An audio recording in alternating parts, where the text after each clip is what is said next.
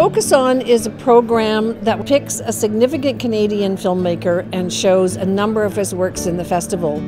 This year I had the great joy of programming the Focus On program on the films of John Walker. His films have been up for over 60 awards. He's an activist and he's a great champion of Canadian documentary. We've chosen 5 of his films. A number of the films deal with the arts, as in Strand, Under the Dark Cloth, or in A Drummer's Dream, which is 7 of the world's best drummers gather in Ontario in cottage country, and you leave that film changed passage. It's about the Franklin expedition. Is an amazing thing to see in the cinema and to talk with John because he'll be at all the screenings.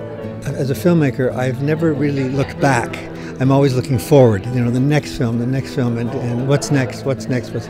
So with the retrospective, I have had to go through the archive, look at the older films and with Lynn and so on, so it's looking back, and so it takes you to all sorts of places and what have I been up to. You start to see themes and you start to maybe understand your work a little bit better, what you've been up to all these years.